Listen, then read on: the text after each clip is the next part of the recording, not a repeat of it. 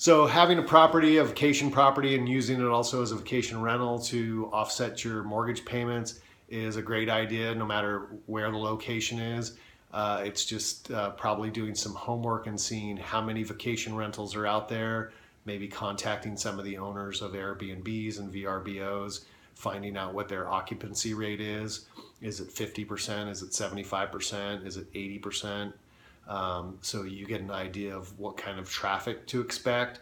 Are you competing against resorts and hotels in the immediate area, or is it an area that that there's limited supply and a demand for those type of properties?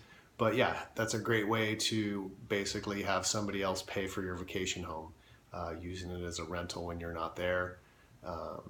And getting the long-term appreciation and the short-term cash flow out of it.